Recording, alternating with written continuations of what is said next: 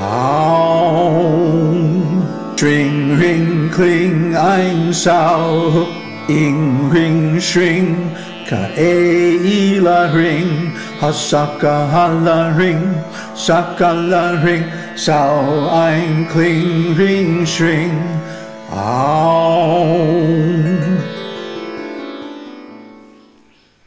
Namaste. So today is Guru Purnima.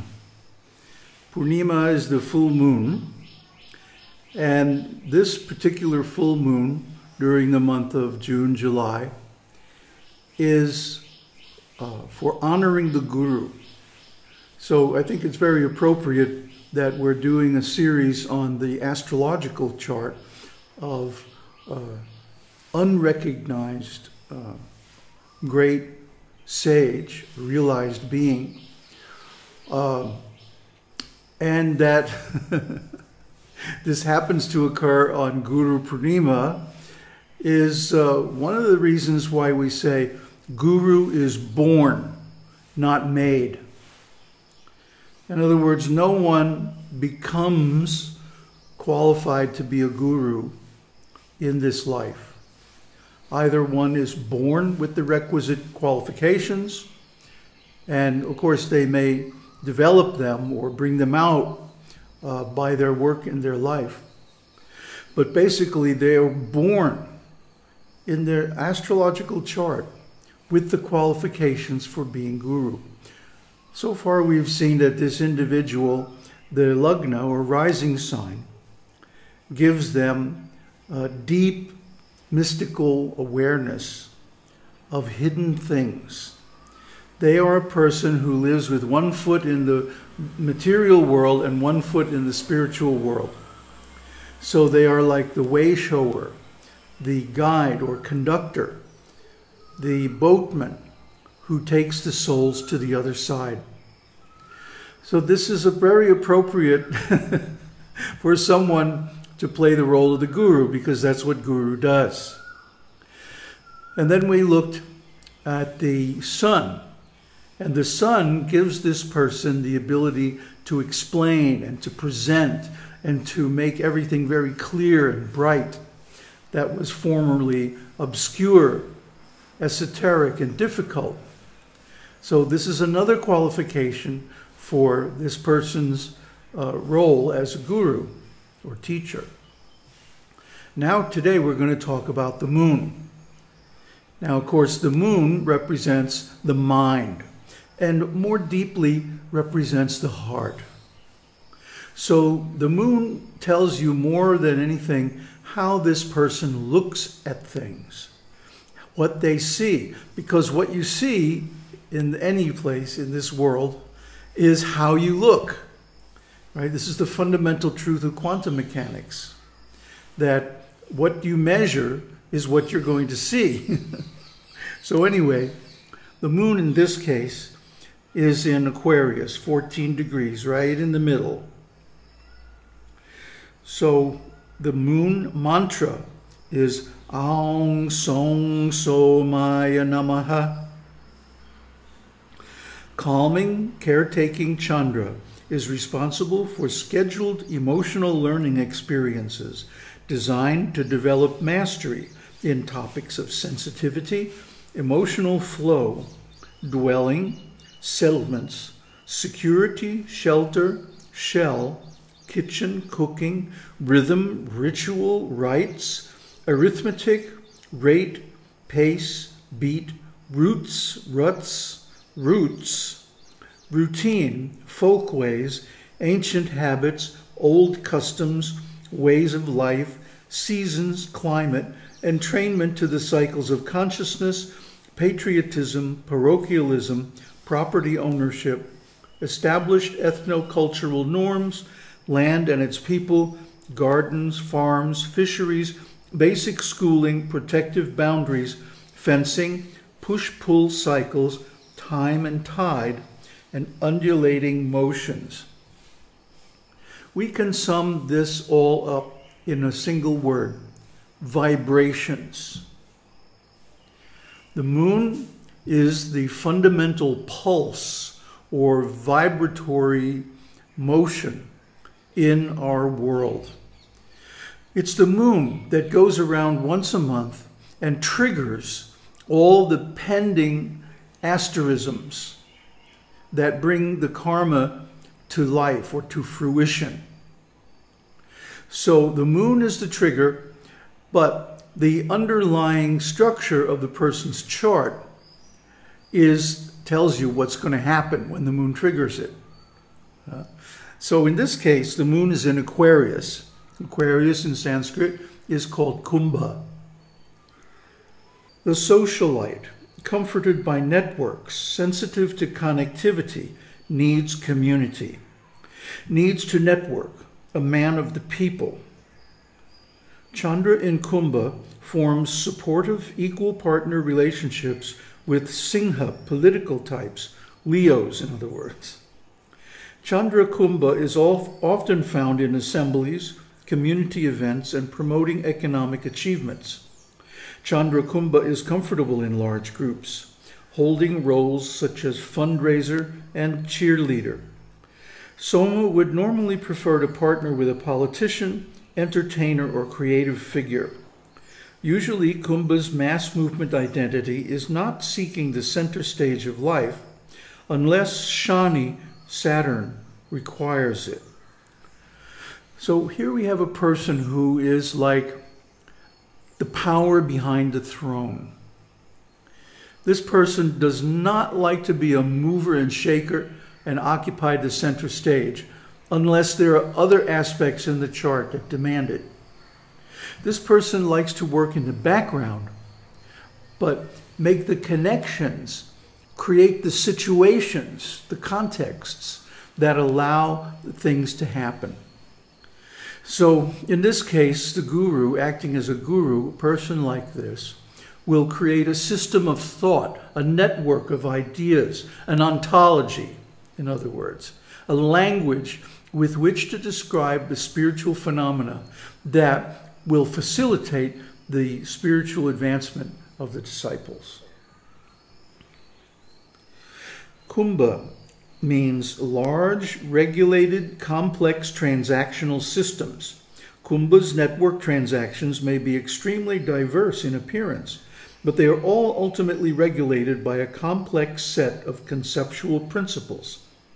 Kumbha rules the common people, the masses, the gigantic and extremely complex, but indeed rule-driven network of human communications. Chandra in Kumbha produces a special effect on the life of the person. There is an aura of secrecy about him. Soft-spoken, he easily gains another's confidence. Interested in education, fine arts, music, social organizations, and political activities.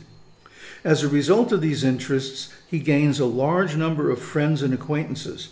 He may become a member of secret or exclusive societies.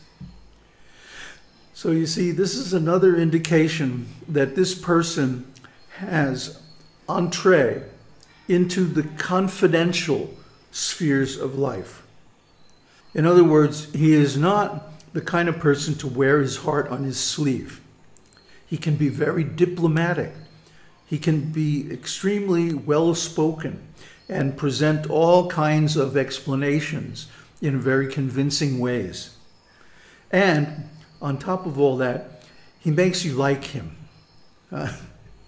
He's the kind of person who always greets a friend with a smile.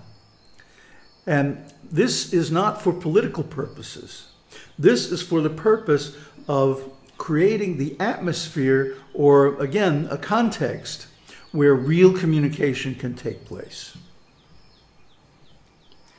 These people are strong, physically courageous, yet passive, passionate, but kind-hearted. While their bodies are made for hard physical work and endurance, their lives are nearly always lived on a high mental plane, and they prefer mental activity to physical endeavor. They are intelligent, deep thinkers, extremely logical and scientific in their thought processes. They are quite likely to make a mark in the world because of their scientific attainments, although these are more often in the research field. In other words, this kind of person is not like an engineer that builds things. They're more like a research scientist that finds out the hidden connections, the natural laws that underlie all phenomena in the universe.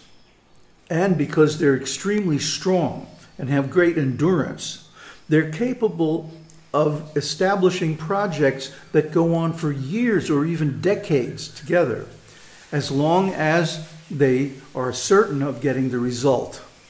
So this is the kind of person with Moon in Aquarius. They read extensively, and all the metaphysical sciences attract them. Yet they always keep both feet on the ground and do not permit their philosophical concepts to run wild without the constant check of logical and scientific reasoning. They are extremely scornful of convention and are considered radical in their views because of their impatience with stupid and worn-out ideas. They are the pioneers of new ideas, new thought, new inventions. So this is the kind of person who makes discoveries. And the reason they can do that is that they're free to let go of all outmoded theories and conventions. Albert Einstein had Moon in Aquarius. Somebody asked Einstein, because so many scientists had written articles against his theory of relativity, they asked Einstein, aren't you afraid or aren't you feeling bad that all these people wrote against your discoveries? And he said, no. One fact is better than 100 opinions. He knew he was right. And of course, subsequent work has proven him right, beyond a shadow of a doubt. So this is the position of someone with Moon in Aquarius. They're ahead of their time. The stuff they're working on will become common knowledge in 50 or 100 years. So they're often neglected or passed over or misunderstood simply because they are so grounded in practicality that they can see that when the typical beliefs of the masses are outmoded, they simply ignore them and go on and do their thing, knowing that they are right in the end. Now, this person has this Moon in the 12th house. So let's look at the 12th house for the Moon.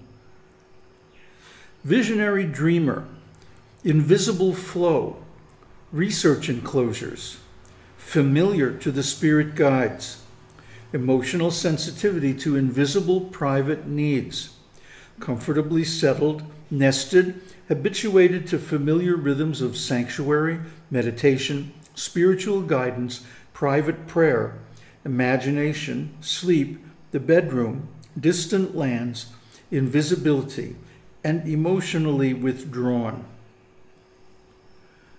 So this is, again, another prescription for guru, isn't it? The guru can read the disciple like a book. The guru can look deep into the disciple's heart, knows what he's thinking and feeling. He may say something about it, or he may not.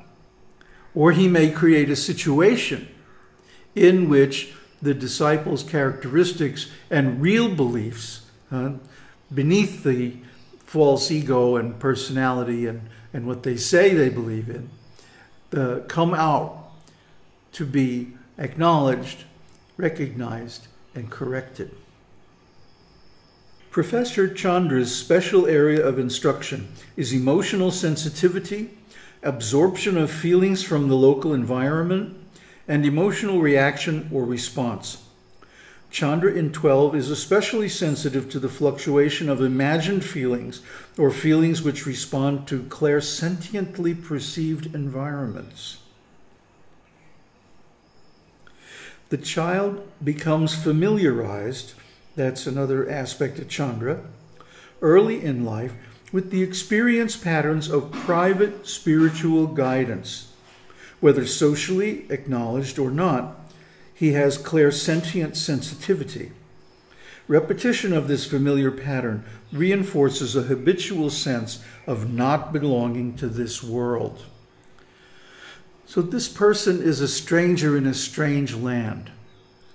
They operate on the subtle planes. Their real work is often completely invisible and unrecognized in the material sense. But their influence is profound, and it spreads wide over the masses. And whether it's acknowledged or not, they have an extreme amount of ability to influence others. Just by their energy, they don't even have to say anything. The kind of person who walks into the room and everything changes, the whole mood changes. The phenomena of bhava in 12 are typically seen through a glass darkly, if seen at all. It may seem to observers that one born with sensitive, private Chandra in 12 does not acknowledge his own emotional patterns. Their feelings remain segregated from their rational and physical perceptions, a habitual distancing from others. Chandra in 12 seeks comfort in private environments, such as hospitals, monasteries, prisons, or distant lands, or alternatively in their own contemplative imagination. Chandra in 12 is particularly sensitive to the needs of those who live in distant worlds, invisible places, dormitories, or enclosures. This type of person would make the perfect counselor, maybe in a hospice for people who are about to leave the body. But because they're so far advanced in their thinking, they usually don't meet the academic and social requirements for such a position. So they will often then withdraw into monastic seclusion. And this makes them difficult to approach. But if someone with the mood of a disciple can penetrate their need for solitude, in other words, earn their trust, they stand to be given the greatest of blessings, because this person is a powerful teacher. Now, the moon also conjoins the sun and Mercury. So this is a new moon. This is a Chandra Surya Yoga. It is a generally favorable conjunction that makes the native confidently sensitive, a bright comforter, emotionally entitled to center stage attention.